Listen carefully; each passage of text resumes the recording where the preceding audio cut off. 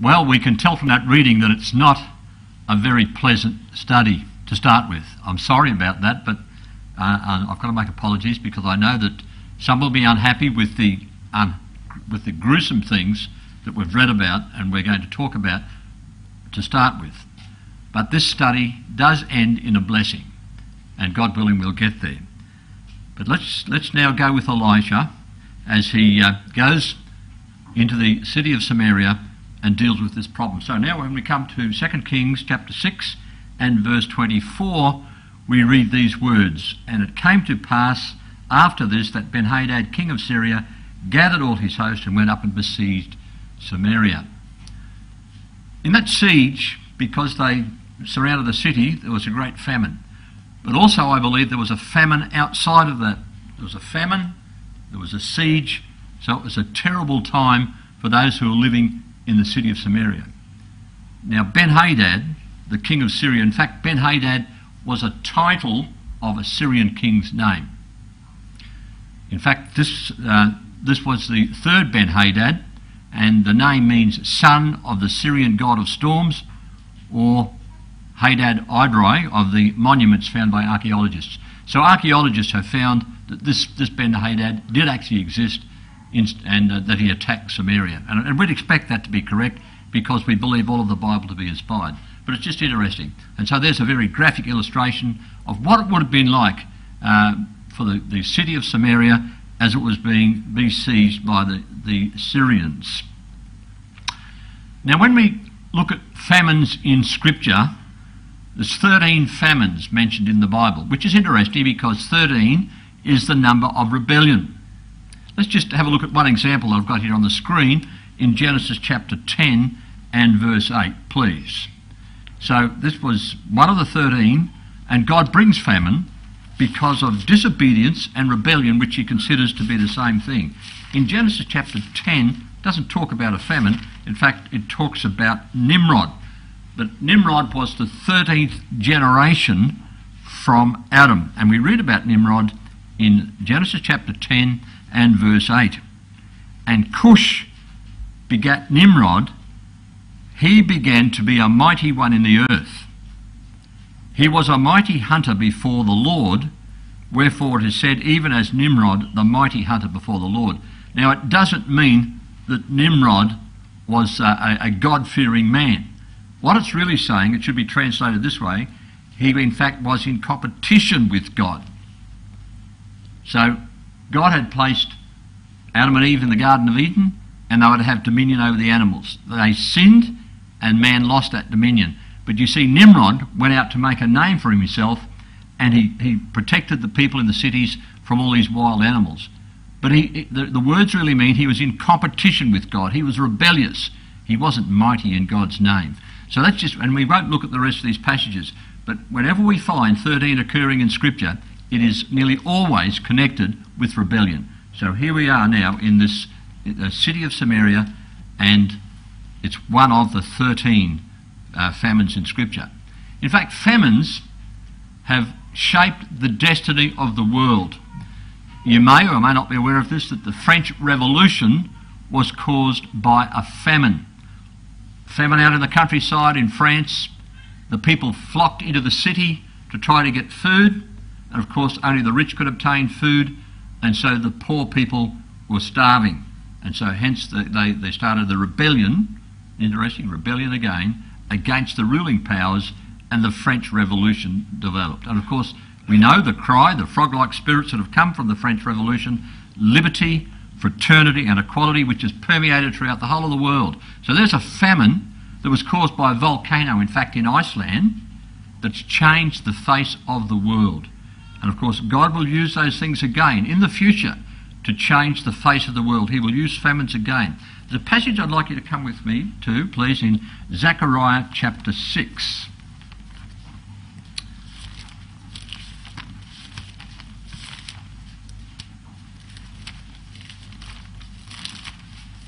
Zechariah chapter 6. Here we read about 4 chariots being drawn out by horses that go out between 2 mountains of brass. Verse 1. And I turned and lifted up mine eyes and looked, and behold, there came 4 chariots out between 2 mountains, and the 2 mountains were of brass. Now, what's that talking about? Well, what it's talking about a time that's yet in the future, when the Lord Jesus Christ will come. The 2 mountains of brass represent the king of the north and the king of the south in Bible prophecy. Brass represents flesh. Now, you've got these horses going, they're sent out between the king of the north and the king of the south, as the king of the north comes down to invade the land of Israel. Verse 2, in the first chariot were red horses, and in the second chariot were black horses, and in the third chariot there were white horses, and in the fourth chariot there were grizzled bay horses, not but grizzled bay horses. And of course those horses represent bloodshed, pestilence, famine and storm. So what the scriptures are telling us, that God again is going to use in the future, right when Armageddon's occurring, between those 2 mountains of brass, these horses and chariots. And of course the chariots in scripture, the word is Rekav, is symbolical of the saints. That's going to be us, brethren and sisters. Unfortunately for the world, we're going to be there executing God's judgments, Psalm 2, upon the wicked world. So these horses will go forth, and they'll bring bloodshed in Armageddon, pestilence and famine and storm, as those words really convey the idea. Verse 4, then I answered and said unto the angel that talked with me, what are these, my Lord? And the angel answered and said unto me, these are the 4 spirits of the heavens, which go forth from standing before the Lord of all the earth, the Lord Jesus Christ. The black horses, which are therein, go forth into the north country. Now, black in the Bible generally represents pestilence, terrible pestilence, which is then followed by famine, which is the white horses. That's the north country. So that's north of the land of Israel, between where the king of the north and the king of the south will be. To the north will be, the Gogian Russia, Ukraine, Europe. The saints are going to pour judgments out upon those parts of the world after and commensurate with Armageddon. The black horses which therein go forth to the north country, and the white horses go after them. So pestilence then is followed by famine. Dreadful famine will affect that part of the world, but it will change the world, because those people that are left will then turn to the Lord Jesus Christ. So this is a famine that's yet to occur in the future that will truly affect the world. And the grizzled go forth toward the south country. And of course that speaks of famine also to the south. Egypt, Africa.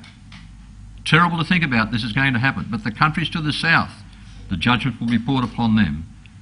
And the bay went forth and sought that they might walk to and fro throughout the whole of the earth. It says the bay, or the grizzled, which represents storm. A time of terrible, and there's a big rain depression coming here. And of course Brisbane is trying to gear up for that. But in that day, it will be absolutely terrible. But in that day, it will be designed to make the people turn again to God. And so famine in the north, these 4 horses represent that, and the chariots represent the saints. But now coming back, having said that, now we come back to this famine in Samaria and see the lessons that occur with this horrible famine here in Samaria, in 2 Kings chapter 6. And so we read in verse 25, and there was a great famine in Samaria, and behold, they besieged it, until an ass's head was sold for 80 pieces of silver, and the 4th part of a cab of dove's dung for 5 pieces of silver. So it's saying this is how terrible the famine was, that people were forced to eating the head of asses. It was an unclean animal, but their extremity was so great that they were forced into doing this. Now, the Bible just doesn't mention anything without purpose. There's a reason why an ass's head is mentioned here. And I want to show you what it's all about. I want you to come with me to Jeremiah 22. Jeremiah 22 will give us an idea of what this ass head really spoke about. Now this is against King Jehoiakim. one of the last kings of Judah, a very wicked king, who burnt the word of God, cut it up with a penknife, threw it into the fire. This is what God says concerning Jehoiakim. Verse 18, Jeremiah 22. Therefore, thus saith the Lord concerning Jehoiakim, the son of Josiah, king of Judah, they shall not lament for him, saying, Ah, my brother, or Ah, sister. They shall not lament for him, saying, Ah, Lord, or Ah, his glory. He shall be buried with the burial of an ass, drawn and cast forth beyond the gates of Jerusalem. Now, what actually happened to Jehoiakim? Nebuchadnezzar, the Babylonian army, came down. They took him captive, took him back to Babylon. But the Bible is saying he was such a stubborn man, like a stubborn ass, that he's going to die just like one. He's going to be thrown just outside the city. He's going to be buried with the burial of an ass. Jeremiah 36, verse 30. Therefore, thus saith the Lord of Jehoiakim, king of Judah, he shall have none to sit upon the throne of David, and his dead body shall be cast out in the day to the heat, and in the night to the frost. So, terribly, this wicked king who would not obey God, a rebellious king, a disobedient king, he suffered the same sort of fate that an ass's burial represented, that an ass was just thrown outside. And the ass represented disobedient and a wicked nation. Come across to Exodus 13 and verse 13. So the ass spoke of a man who would not be redeemed. If he wasn't redeemed, he's like an ass. Verse 13, and every firstling of an ass thou shalt redeem with a lamb. And if thou wilt not redeem it, then thou shalt break his neck, and all the firstborn of man among the children shalt thou redeem. So, if a man would not be redeemed, it's just like you take an ass and you break its neck. And that's what Israel was like. That's what it's talking about here when we come back to 2 Kings chapter 6. They're like a man, they're like a king, they're a nation that would not listen to God's word. And so they were treated like this terrible fate. And they actually now had to eat asses' heads. And of course, that was typical of saying that they would actually eat their own flesh, the flesh of their own children. So when we come back to this passage now in 2 Kings chapter 6,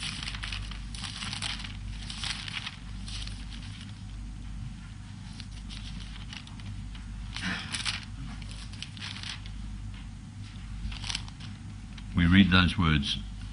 It also says that there would be a fourth part of calf's dung, a cab of dove's dung, for 5 pieces of silver.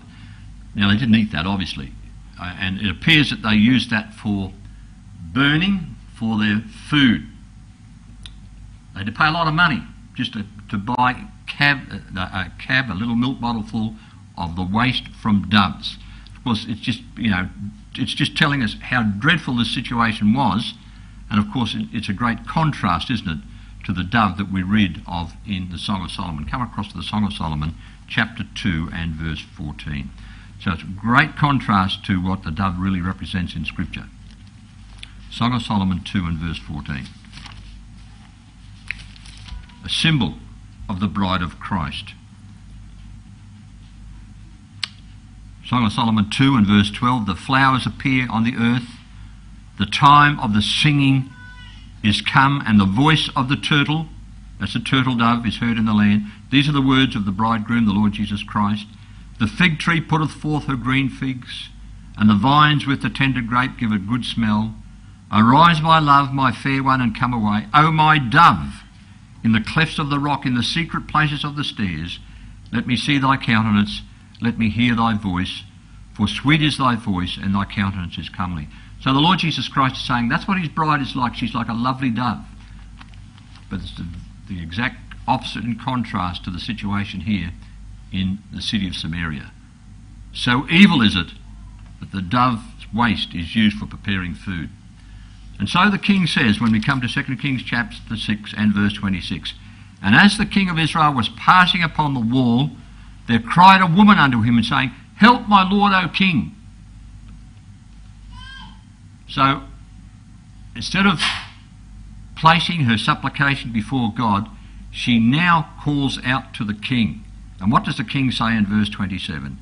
He says, If the Lord do not help thee, whence shall I help thee? Out of the barn floor, or out of the winepress? Or as another translation has it, how am I supposed to help you if the Eternal doesn't help you? Do you expect me to miraculously get food from empty storerooms or drink from silent wine presses? I can't do anything for you, he says. And so this poor woman's crying out. And the verse 28 we read, and the king said unto her, What aileth thee? And she answered, This woman said unto me, Give thy son that we may eat him today, and we will eat my son tomorrow. Now what a terrible thing. Just think about eating your own children. I mean, we can't even really think about it.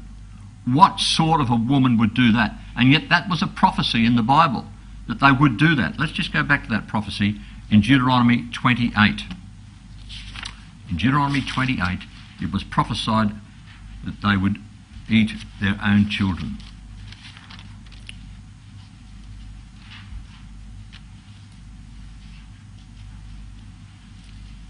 Verse 53 or verse 52. Now here's a prophecy when we read this from verse 49. It talks about a nation as swift as an eagle flieth. Verse 49, The Lord shall bring a nation against thee from far, from the end of the earth, as swift as an eagle flieth, a nation whose tongue thou shalt not understand. Now this is a prophecy here. That verse is referring to the Romans that would come and besiege the city of Jerusalem in AD 70. But you see, this prophecy was even being partially fulfilled now with the Syrians attacking. And it's a type of what the Romans would do. And so we read in verse 53, And thou shalt eat the fruit of thine own body, the flesh of thy sons and of thy daughters, which the Lord thy God hath given thee in the siege and in the straitness wherewith thine enemies shall distress thee. So that the man that is tender among you and very delicate, his eye shall be evil toward his brother, and toward the wife of his bosom, and toward the remnant of his children which he shall leave, so that he will not give to any of them of the flesh of his children whom he shall eat, because he hath nothing left him in the siege, and in the straitness wherewith thine enemies shall distress thee in all thy gates. The tender and the delicate woman among you, which would not adventure to set the sole of her foot upon the ground for her delicateness and tenderness, her eye shall be evil toward the husband of her bosom, and toward her sons, and toward her daughter, and toward her young that cometh out from between her feet, and toward her children which she shall bear. For she shall eat them for want of all things secretly in the siege and straitness, wherewith thine enemies shall distress thee in the gates. That's what this woman was doing, and that was, as we can see here, a partial fulfilment of that Bible prophecy. And of course, these blessings and cursings of Deuteronomy 28 were to be brought upon the nation for their disobedience. And they were disobedient at the time of Jehoram, who was the king here, at the time of the siege of Samaria. And as you can see on the bottom of that slide, Elisha is here held responsible for the siege. The king held Elisha responsible. And of course he types the Lord Jesus Christ, because the Lord Jesus Christ was responsible for the siege of the city of Jerusalem in AD 70. Same prophecy, but fulfilled in type here in 2 Kings chapter 6 and verse 29. So we read, So depraved and wretched had the people become, that the woman could relate every detail to the king. She confessed that she had committed a hideous crime, and now appeals to the king for justice because the other woman would not keep her part of the terrible bargain. And of course that reminds us, doesn't it, of the wisdom of Solomon. Let's just go to Solomon's wisdom. Very similar situation in 2 Kings chapter 3. 1 Kings chapter 3.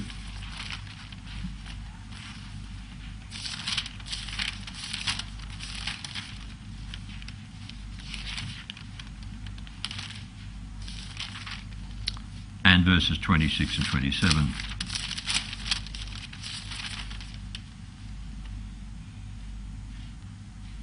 And of course we know the story here, don't we, that the woman's child had died during the night, and we read in verse 22, And the other woman said, Nay, but the living is my son, as they approached Solomon, and the dead is thy son. And this said, No, but the dead is thy son, and the living is my son. Thus they spake before the king. Then said the king, the one saith, This is my son that liveth, and thy son is dead. And the other saith, Nay, but thy son is the dead, and my son is the living. And the king said, Bring me a sword. And they brought a sword before the king. And the king said, Divide the living child in two, and give half to the one, and half to the other. And of course, as we would expect, then spake the woman whose living child was unto the king, for her bowels yearned upon her son. And she said, O my lord, give her the living child, and in no wise slay it. But the other said, Let it neither be mine nor thine, but divided. Then the king answered and said, Give her the living child, and in no wise slay it, she is the mother thereof. And it goes on to say that all Israel saw the wisdom and the justice of Solomon in that. But when we come to the situation here, there was no wisdom, no justice, no appeal to God, and the king simply said, King Jehoram said, Well, what do you expect me to do? I can't do anything. I can't help you at all, he says. He goes on to say in 2 Kings 6 and verse 31, and verse 30, And it came to pass when the king heard the words of the woman, that he rent his clothes and passed by upon the wall, and the people looked, and behold, he had sackcloth within upon his flesh. And then he said, God do so and more also to me, if the head of Elisha the son of Shaphat shall stand on him this day. So he says, look, I'm going to cut Elisha's head off. He's the one that's caused all this trouble. And so the king put on sackcloth, and you can see an illustration of what sackcloth might have looked like a hessian bag, an outward show to say, well, look, I'm trying to do something. He really wasn't a righteous king at all. He was putting on an outward show, and he said, I can't do anything. There was no appeal to God in any of this at all. He just said, I can't help you at all. And so the king had sackcloth on, and he says, he calls Elisha, he says in verse 32, But Elisha sat in his house, and the elders sat with him. And the king sent a man from before him, but ere the messenger came to him, he said to the elders, See ye how this son of a murderer hath sent to take away mine head? Look, when the messenger cometh, shut the door and hold him fast at the door. Is not the sound of his master's feet behind him? And so Elisha calls King Jehoram the son of a murderer. Of course, he was the son of Ahab, and Ahab was a murderer. But you see, he also was the seed of the serpent. There's a very interesting Bible passage that I'd like you to look at in relation to the seed of the serpent and a murderer, and it is in John chapter 8.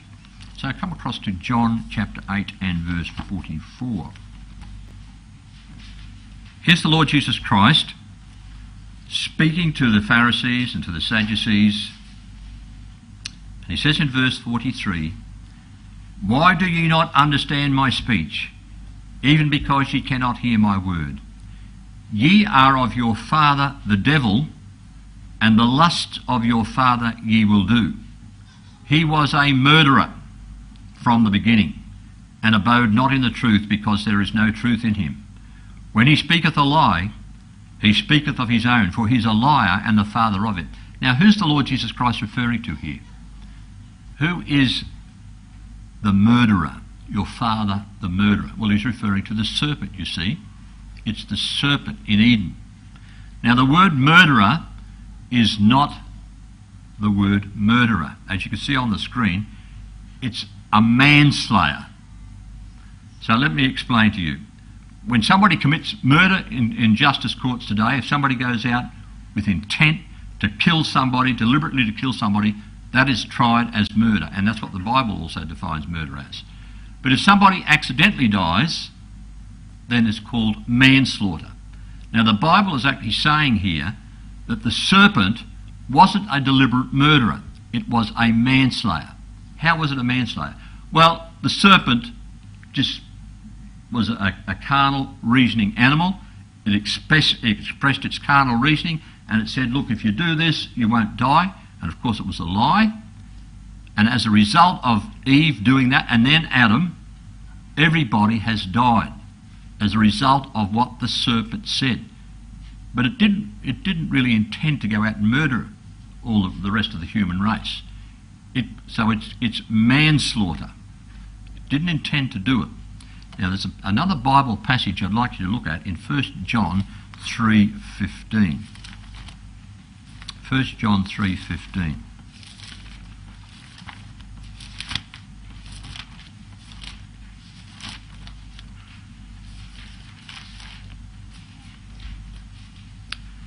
Now John's talking about our relationship with our brethren and sisters. Verse 15. Whosoever hateth his brother is a murderer. Now the word, once again, doesn't mean murder, it's the word manslaughter. Whosoever hates his brother is a murderer. So, and I mean, unfortunately, brothers and sisters, I've seen this where brethren do get very, in nasty situations, and I have seen hatred in the ecclesial world. We shouldn't see it, but it does happen. Now the Bible is saying that when somebody does that, they don't really intend, if we've got a problem with somebody and we can't get close to them and we dislike them, because the word hate actually means to love less, if we find that we've got somebody like that in the ecclesia, and we wouldn't really murder them, but we might be guilty of manslaughter. Now how could we do that? Well, by treating them incorrectly, by causing them to trip up and maybe to leave the truth. So we need to be very, very careful with what we're doing in our relationships with each other. Whosoever loves less his brother or sister is a manslayer. We don't intend to kill them, but they could end up dying. And we could also die ourselves. And ye know that no murderer or manslayer hath eternal life abiding in him. So that's just a little diversion for a bit of a lesson about how our hearts might work. But here in the scriptures, this man Jehoram, he really was the seed of the serpent. And he really this time it wasn't just manslaughter, he was wanting to actually take off Elisha's head. Here there was murder in his heart. When we come back to 2 Kings chapter 6, he says, look, I want to take Elisha's head off him. I want to murder him. Murder was in his heart. But there's Elisha just sitting quietly in his house. He's not perturbed. He's putting his trust completely in God. And so we see here that Elisha sat in his house. And in verse 33 we read, and while he yet talked with them, behold, the messenger came down unto him. So Jehoram sent a messenger. And then Jehoram decided, well, no, look, I better go myself also. And so he marches down the street with all his soldiers. And they're going tromp, tromp, tromp. And Elisha can hear all the soldiers coming down the street. He says, verse 33, end of verse 32, is not the sound of his master's feet behind him? That's all the army who's coming now to take Elisha. And while he had talked with them, behold, the messenger came and said unto him, he said, and this really is Jehoram, he said, this evil is of the Lord. Why should I wait for the Lord any longer? So Jehoram was saying, all this trouble is God's fault. You know, sometimes, brothers and sisters, we blame God for problems in our lives. We shouldn't do that. And we might do that indirectly. But that's what Jehoram was doing. He was blaming God for the problem that was really his fault. He should have been leading Israel, should have been fearing Yahweh, worshipping Yahweh, and leading the nation in the right way. And so he says, why should I wait? Why should I wait any longer? And of course, patience in tribulation is very, very important. And there's Elisha, he just sat there. Here's an impatient king saying, I can't wait any longer. I'm going to kill this Elisha. And Elisha's just sitting there. He waits, in contrast, he waits on Yahweh. They've got a Bible quote there I'd like you to turn to. Lamentations 3, verse 25.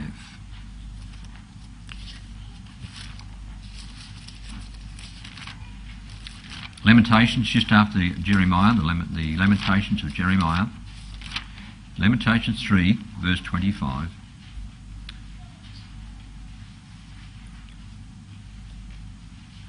And of course, Jeremiah is talking about all the horrible things that have just happened to the city of Jerusalem. But he says in verse 25, Yahweh is good unto them that wait for him, to the soul that seeketh him. Now the word wait here is the Hebrew word that has got the idea of entwining oneself around God, being bound up with God. That's the idea of this word. So no matter what the crisis is in our lives, and this is what Elisha was doing, he was closely bound up with God. He could wait patiently. Verse 26, it is good that a man should both hope and quietly wait. And we have to do that, brothers and sisters, in all the crises in our lives. You know, sometimes when we're young, we think, look, I want this problem to be solved. I want this to be fixed up straight away. I can't cope with it anymore. You know, God says, no, you must learn patience. And we must quietly wait for and the word salvation is the word rescue, for the rescue of the Lord. So here was Elisha just sitting in his house. He was quietly waiting for the rescue of the Lord. And we need to do that in our lives. Just whatever the crisis is, instead of getting very, very anxious, just quietly wait. Because God's working. We mightn't be able to see it. God is working. We need to have faith in that. And so now, chapter 6 flows into chapter 7, as we read tonight. We read in chapter 7 and verse 1. Then Elisha said, he makes a prophecy. Hear ye the word of the Lord. Thus saith the Lord, tomorrow about this time shall a measure of fine flour be sold for a shekel, and 2 measures of barley for a shekel in the gate of Samaria. You know, whereas the day before, you know, you had to pay all this money for the head of an ass and some terrible material to heat your food with. In one day, the situation was going to change. And of course, you know, some people say that's impossible. Verse 2, then a lord on whose hand the king leaned answered the man of God and said, behold, if Yahweh would make windows in heaven, if God would open up the heavens and all the rain fell out, might this thing be? He's saying, look, this couldn't happen, it's impossible. And Elisha said, behold, thou shalt see it with thine eyes, but thou shalt not eat thereof. In today's language, it's equivalent to saying, well, look, the USA debt problem is going to be solved tomorrow. Now, the people of the world would say, well, that's impossible. I mean, even Australia's debt problem, we could say, to be solved tomorrow. That's impossible. But, you know, nothing is impossible with God. We've got that passage there in Luke 1:37, haven't we? Where Mary said, how can this be? And the angel said, with God, nothing is impossible. And that's real. And now look, brothers and sisters and young people, we all believe that the Lord Jesus Christ is coming. We believe the kingdom of God is going to be established. We don't doubt that. But sometimes, when we have a problem in our life, and we just think, well, I just cannot see how this can be resolved, we need to remember that Bible passage, that nothing is impossible with God. We need to remember this situation here, that in one day the circumstances can be changed. Now, you may have experienced that. Gail and I have lived for 70 years nearly, and we have experienced that sort of thing in our lives. Things can change overnight, but we need to put our trust in God. And of course, that's what Elisha was saying. It says here in verse 2, the Lord on whose hand the king leaned. Now, Gesenius says that this is really the man who sat in the seat of the chariot next to the king. He was the captain of the bodyguard. So he was a very important man. He had a very important position. It would appear that he was the bodyguard on whose hand King Jehoram leaned, particularly when he rode in his chariot. He was his bodyguard. And the same word is used of Naaman. Just come back to 2 Kings chapter 5 and verse 18. You probably remember these words. 2 Kings chapter 5 verse 18. In this thing, the Lord pardon thy servant, that when my master goeth into the house of Rimmon to worship there, and he leaneth on my hand. You see, Naaman was the chief of the Syrian army in chapter 5, and he was the king's right-hand man. He went into the temple with him. He supported the king. Well, this man here in chapter 7 was in the same position. A very important man. You know, a very important man in the world, if you like. And it's like us, you know, giving a Bible passage to perhaps the Deputy Prime Minister of Australia or to the Premier of Queensland and saying, look, Jesus Christ is coming, and they won't reply and say, well, look, that's silly, that's not going to happen. But we know what God has said is true. And so here was this important man. He was going to learn a lesson that was going to cost him his life. And so this bodyguard found this whole notion quite preposterous and quite unbelievable. Elisha was saying the famine and inflation would be wiped out in one day. The bodyguard exclaimed, that can't happen, not even if the Lord himself were to send rain all at once. And for him there was to be a dreadful consequence for such unbelief. Thou shalt see it, said Elijah, you'll see it happen, but you won't eat thereof. And of course it's probably a little bit like the world. Some of the people in the world will see the Lord Jesus Christ coming, but they won't partake of the blessings. We've told them it's going to happen. They'll see some of the things happening, but they will not partake, because like this man, they will die.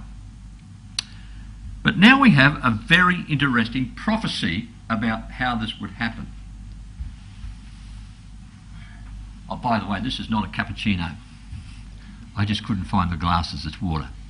So don't get jealous. No, it's really a cappuccino. It's Adam's ale.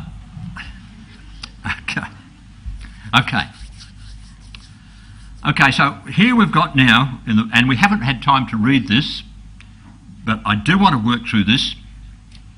We've got events here now that just shows how Yahweh providentially works out his will. Reactions and thoughts all seem perfectly normal, yet silently behind the scenes, God is working out his purpose. And of course we've got that passage there in Romans, that we know that all things work together for good to them that love God and to them who are called according to his purpose.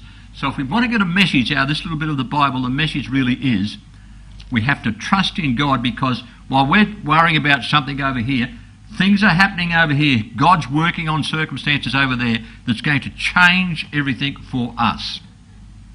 And so here we read in verse 3 of 2 Kings 7 that there were 4 leprous men at the entering in of the gate, and they said to one another, why sit we here until we die? Now it's interesting, Samaria, the name Samaria means guardianship. But it was a leprous city. These men were sitting right outside of the gate and they were leprous. And this city was a leprous city. It was supposed to be guarding the things of God's word. But no, it wasn't. It was a leprous. And these 4 lepers were sitting at the gate.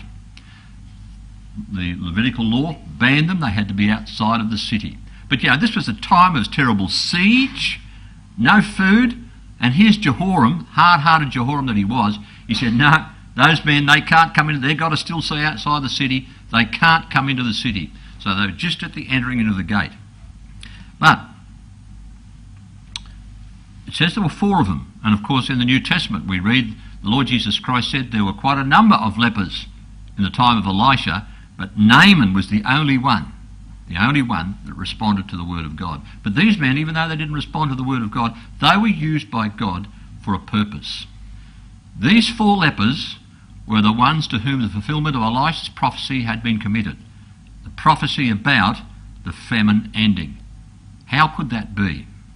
Now look, we wouldn't have chosen anybody like this to preach the truth. These people, these lepers, are really a type of people who are preaching glad tidings. That's what they did. They brought good news into the city. And of course it teaches us another lesson, that God chooses instruments that we would not normally choose. Come across to this passage in 1 Corinthians 1:27. God used these lepers to bring good news. 1 Corinthians 1.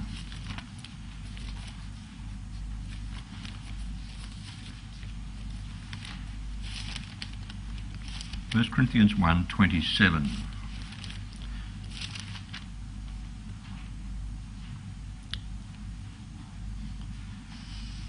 Verse 26, but ye see your calling, brethren, how that not many wise men after the flesh, not many mighty, not many noble are called. Now it doesn't mean that brethren and sisters are silly, but we are not in the worldly scheme of things well-known, famous people as such.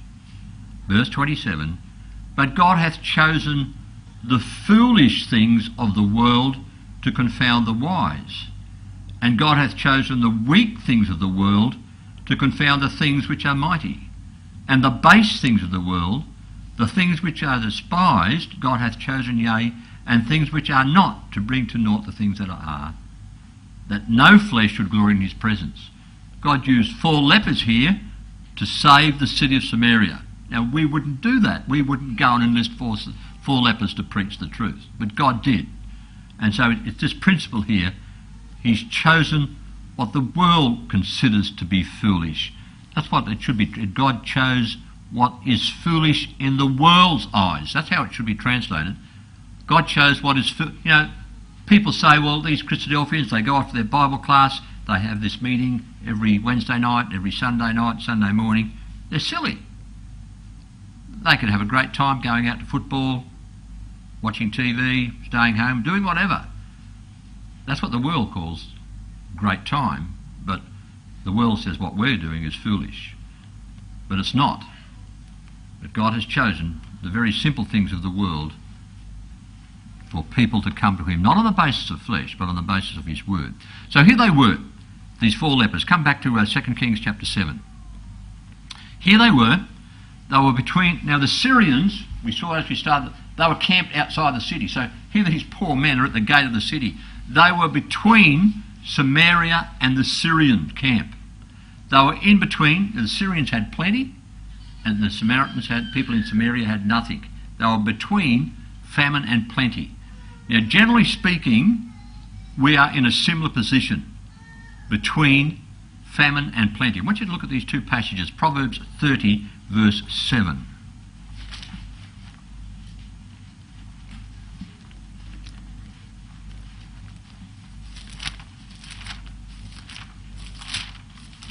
Proverbs 30, verse 7. Verse 2 things have I required of thee, deny me them not before I die. Remove far from me vanity and lies. And this is a prayer by Solomon. He prays for this. Remove far from me vanity and lies. Give me neither poverty nor riches. Feed me with food convenient or fit for me. Or the Hebrew is that which we have need of. Feed me with food that we have need of. So Solomon is praying. He became very rich, but he did fall. But he is praying here, don't make me poor, verse 9, lest I be full. Well, he says, don't make me rich, lest I be full and deny thee and say, who is the Lord? Or lest I be poor and steal and take the name of my God in vain. So we need to pray for that, brothers and sisters. We shouldn't pray to be rich, because we're being told here it can take us away from the truth. And of course we don't want to be so poor that we have to do things that are not honest. And generally speaking, Christadelphians, generally speaking, fall into that ambit, into that vein. We're reasonably well off, but we're not extremely wealthy. But we're not, the average brother and sister is not exceedingly poor either. God provides that which is necessary and for our life in the truth, and we should ask for no more. That's the point. Okay, Psalm 37, verse 25. Psalm 37, verse 25.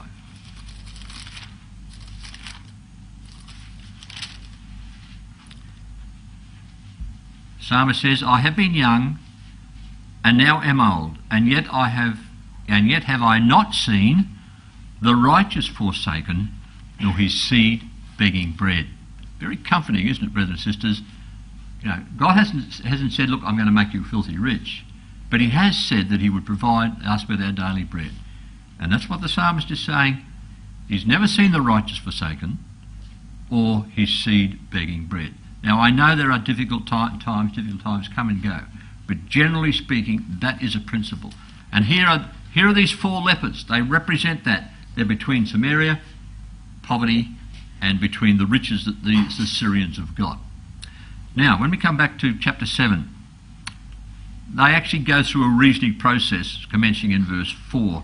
They say, if we say, we shall enter into the city, then the famine is in the city and we shall die there.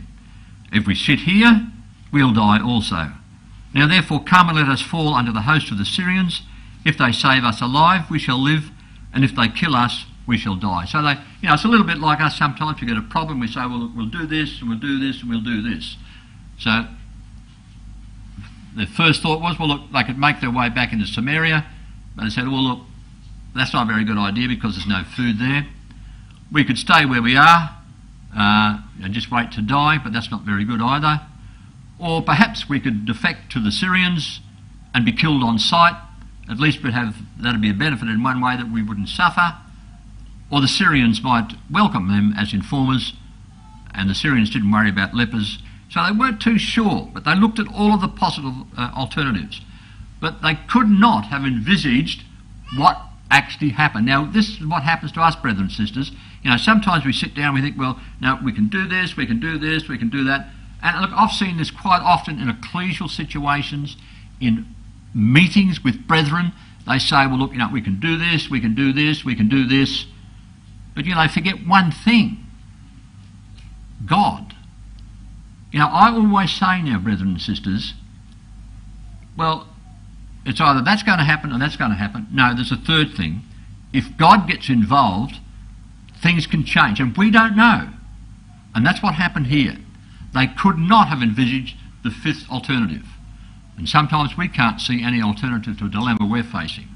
However, the principle emerges, whatever our plight is, we can't sit idly by and wait for a solution.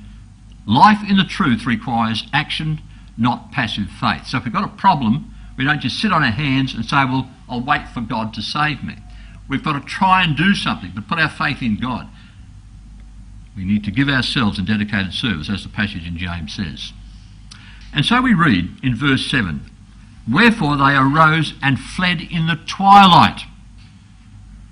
Interesting time of day. They fled in the twilight and left their tent. Now this is not the lepers, this is the Syrians. Let's just read verse 5.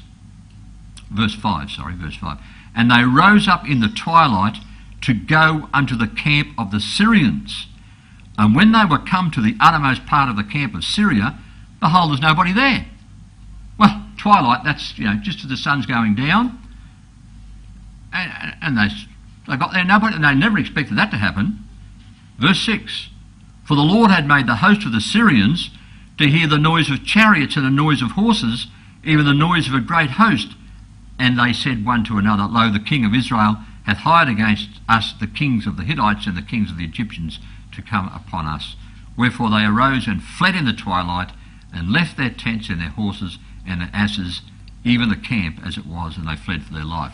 So, right when the lepers were thinking of doing something, God was doing something at the same time. Now, it says it was at twilight. As you can see on the screen there, twilight, the word actually means, well, it's the word nephesh, but it's got this additional meaning, a breeze at dusk when the evening breeze prevails. And it's the word that's used in Genesis chapter 3, where the voice of Yahweh Elohim was walking in the garden in the cool of the day. So it's twilight, it's like a gentle breeze in the cool of the day. Twilight is the time when God's judgments are operative. Now, when we say twilight is just before the night, now, brethren and sisters, we are living in the twilight of the world's history. The night is going to come. I've got some passages there, but I can't turn them up for you because, well, I charge $120 an hour and I'll be here for too long. It costs too much. So I just can't, but there are some passages there that are very interesting in relation to twilight, where God works in the twilight and God brings his judgments. It says that the Syrians heard the noise of chariots.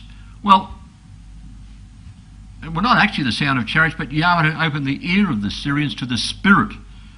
It was really probably just like a rustling of a breeze in the trees, but they thought it was the Hittites, and that the Hittites were known for their horses and their chariots and their great enemy. They were great enemies of the Syrians.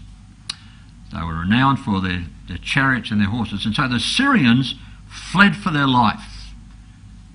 And all God did was make a little noise. And of course everything was going to change. And so what has happened, Yahweh's working at both ends of the line. There's a famine over here, people are starving, but there's people over here who've got plenty of food and plenty of everything, and he's going to do so. And so he opens up the storehouse for the people that are starving. And that's what it's like for us, brothers and sisters, while we're sometimes worrying about some existing problem in our life. Now, I tell you, I don't worry much anymore. I used to. I used to come home from AB's meetings or whatever, couldn't sleep. Now, I do not worry. When I say don't worry, I just hand my worries over to our Heavenly Father. Because while we're worrying about something, God's working at the other end of the line, and we need to understand that. You need to understand God's work. Let's have a look at this passage in Isaiah 23 verse 17. This is a Bible prophecy, but it just shows how God also works at the other end of the line. Isaiah 23 verse 17. And of course this is a prophecy about Britain or Tyre and Bible prophecy. And it shall come to pass at the end of 70 years that the Lord will visit Tyre, and she shall turn to her hire, and shall commit fornication with all the kingdoms of the world upon the face of the earth.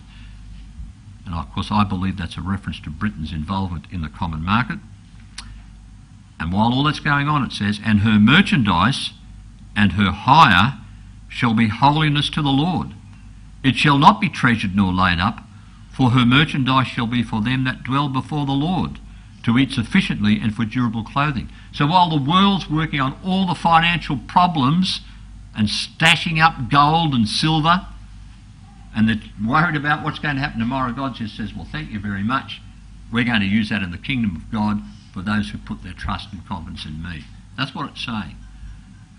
God always is working at both ends of the line. And so when we come now back to 2 Kings chapter 7.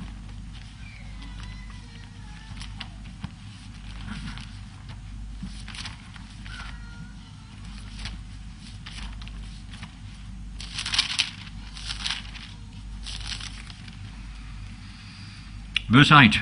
And when the lepers came to the uttermost part of the camp, they come into the Syrian camp, they went into one tent, and they did eat and drink, and they carried thence silver and gold and raiment, and they went and hid it, and they came and entered another tent, and they carried it also, and they went. So they're just having a wonderful time. They were starving, and they've just got this absolute bounty. And of course, it's so true of human nature. The first impulse is eat and drink. The next one is satisfy ourselves with possessions. Then what? Well, if we've got a conscience, we start to realise that there's more to life than that.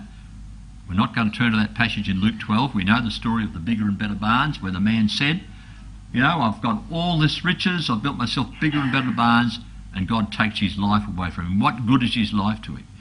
We need to realise that our lives are in the hand of God. It's not food and drink, it's not possessions. God gives us those things that we might use them to help us to get to the kingdom. And so here they were. They did have a pang of their conscience in verse 9. And they said one to another, we do not well this day, a day of good tidings. This is a day when we need to preach the gospel, good tidings. This is a day of good tidings. And we hold our peace. We're not telling anybody about the good news. And if we tarry till the morning light, some mischief will come upon us. Now therefore come, that we may go and tell the king's household. So they packed up, the four of them hobbled off, and they went to the porter, the gatekeeper of the city, and they told them at the gate, saying, we came to the camp of the Syrians, and behold, there was no man there, neither voice of man, but horses tied and asses tied, and the tents as they were. So they said, well, that's what we found. And he called the porters, and they told it to the king's house within. So the news got through to the king. Now what these lepers had meant life to a perishing world. But you see, the people inside the city were not really inclined to hear the good tidings. The king in particular. It's a little bit like us. The world's in a terrible state. It's in a state of siege, really. And if we go out to try to preach the truth in the world, they don't want to hear. There is maybe some that do, but not everybody does. But these people were in a starving condition. Now remember, I started our Bible class by saying 4 horses would go out and judgments would be brought on the world. That will bring the world to its knees, and the world will want Christ. The world will want salvation. The world does not want it today. But here in Samaria, some people were prepared to listen. And of course, the lesson it's teaching us that we need to be careful when we preach the truth, not to cast our pearls before swine.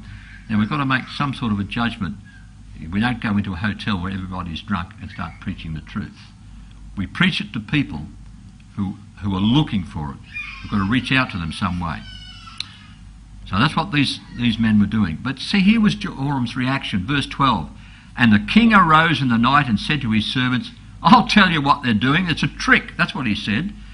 I'll tell you what the Syrians... They know that we're hungry.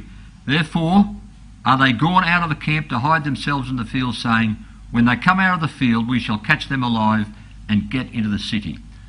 And so, here's Jehoram. He just couldn't see God's hand in any events of life. Everything was bad news. There's that passage, let favour be shown to the wicked, yet will he not learn righteousness. God was showing favour to King Jehoram, and he wasn't going to listen. He spoke the sum total of what he'd learnt about God, nothing. Now, if his opinion prevailed, nothing would have happened. Nobody would have been saved. And we can be like Jehoram sometimes. We can say, no, I'll just be negative, or we can put our faith and trust in God.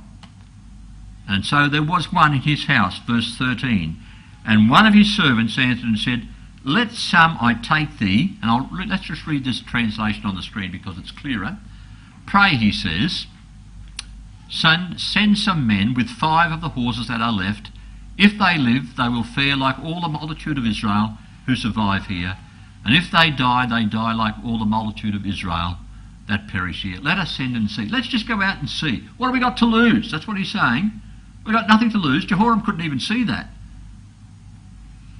So here was some logic. And so they sent out. And what do they find? Verse 14. And they took thereof 2 chariot horses, and the king sent after the host of the Syrians, saying, go and see. And they went after them unto Jordan, and lo, all the way was full of garments and vessels which the Syrians had cast away in their haste, and the messengers returned and told the king.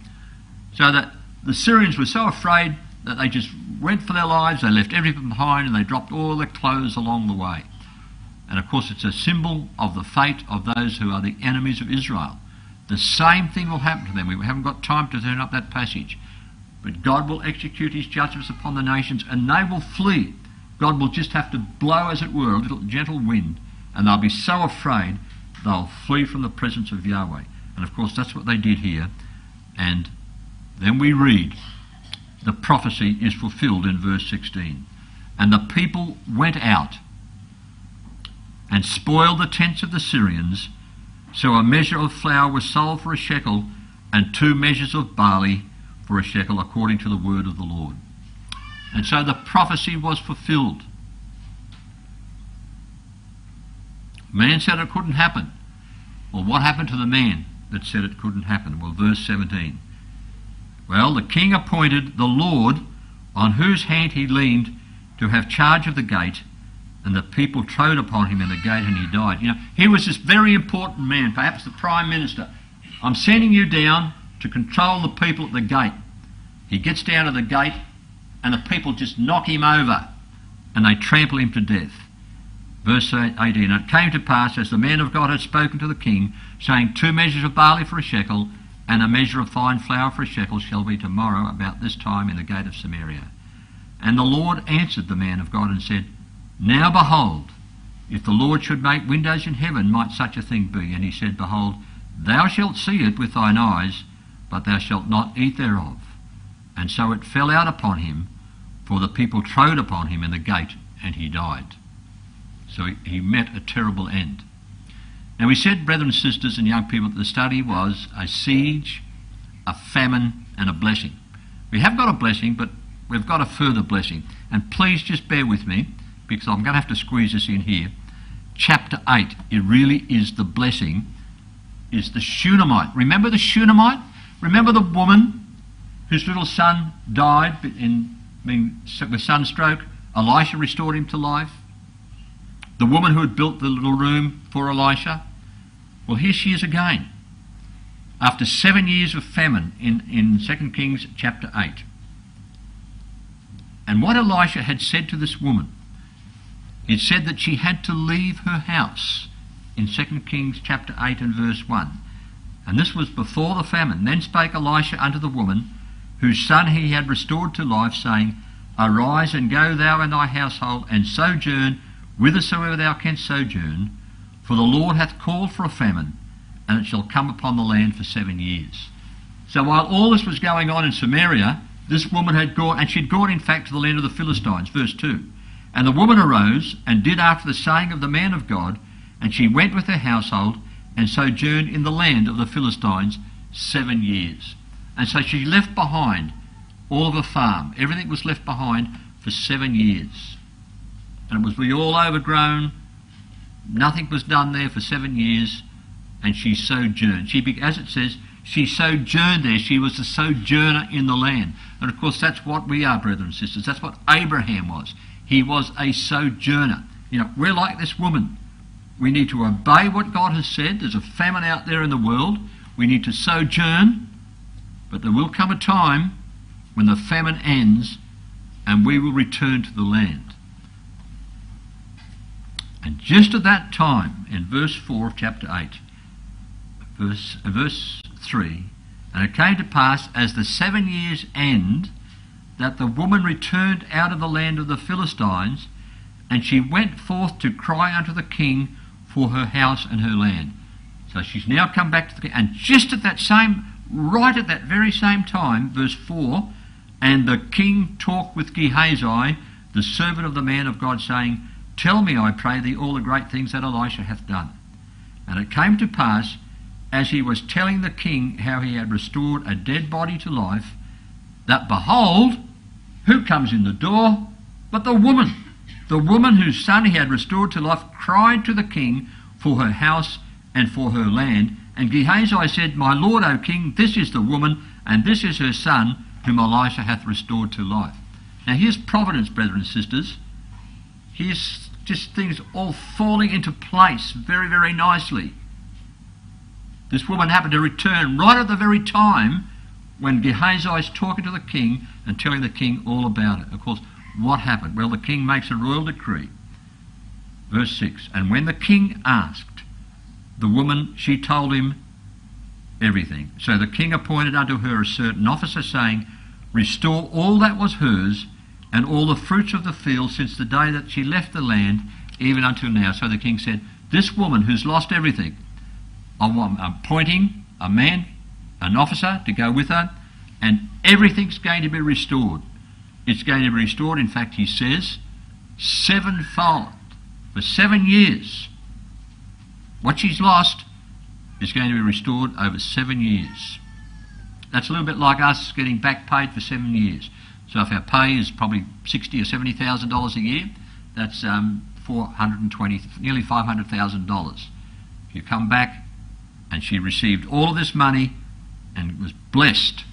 Now, why was she blessed? Well, she was blessed because she did what God said, you see. She went out and she became a sojourner. When there was a terrible, she obeyed. She could have said, Oh, no, I love my farm. I'm going to stay here. I really don't want to go anywhere else. She would not have been blessed. And we have to be like her. We have to be prepared to be sojourners. We don't belong in this world. We need to obey what God says and go out from the world. And there will come a time in God's providence when we will be brought again like this woman. And so we say the same happy rewards await those who are faithful, those who have hearkened to the words of warning, and left behind the things of this age, and fled from a world besieged by famine of the word of God. And thus the Shunammite lost nothing. And hopefully it will be for us too, brethren and sisters. We will find that all things have worked together for good. Let's have a look at this passage in Matthew 19 as we draw this to a close.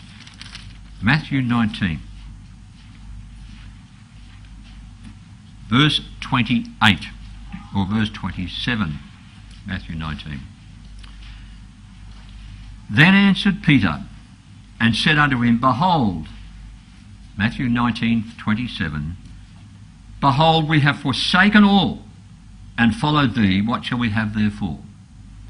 And Jesus said unto them, Verily I say unto you, that ye which have followed me in the regeneration, when the Son of Man shall sit in the throne of his glory, ye shall sit upon 12 thrones, judging the 12 tribes of Israel.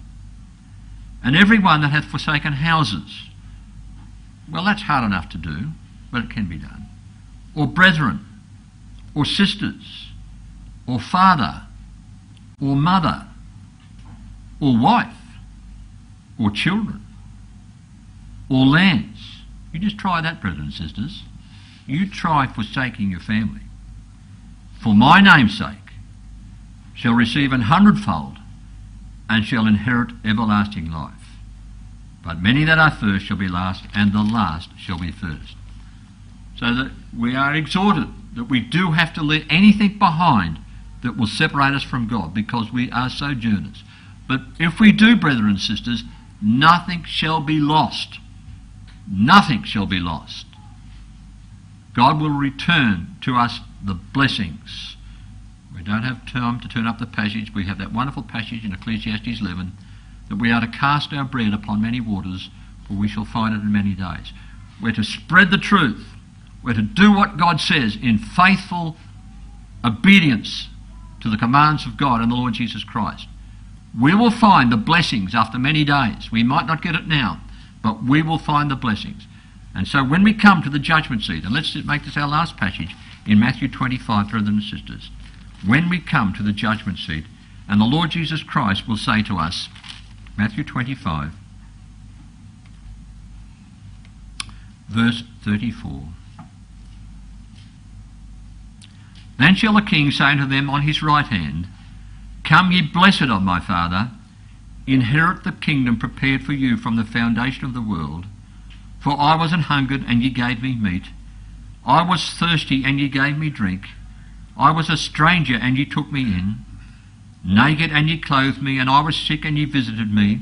I was in prison, and ye came unto me. Then shall the righteous answer him and say, Lord, when saw we thee an hungered and fed thee, or thirsty and gave thee drink? When saw we thee a stranger and took thee in, or naked and clothed thee? Or when saw we thee sick or in prison and came unto thee? And the king answered and said unto them, Verily I say unto you, inasmuch as ye have done it unto one of the least of these my brethren, ye have done it to me. But then on the other hand he shall say to those on his left hand, Depart from me, ye cursed, into everlasting fire prepared for the devil and his angels. For I was an hungered, and ye gave me no meat. I was thirsty, and ye gave me no drink. I was a stranger, and ye took me not in. Naked, and ye clothed me not. Sick, and in prison, and ye visited me not. Then they shall say and answer him, Lord, when saw we thee in hunger, or athirst, or a stranger, or naked, or sick, or in prison, and did not minister unto thee? Then shall he answer them and say, Verily I say unto you, inasmuch as ye did it not to one of the least of these, ye did it not to me. And these shall go away into everlasting punishment, but the righteous into life eternal. So might it be, brethren and sisters, that we will make our answer now, that we will be like that sojourning Shunammite woman, even though we live in a time of famine, that we will obey the word of God, that we will love our brethren, and that we will nurture them, and that we might be given that reward when the Lord Jesus Christ comes, truly a blessing. We have seen a famine and a siege. In our own lives we go through famine and siege, but we yearn for that blessing, and we've seen those great lessons here this night. So thank you very much, brothers and sisters and young people.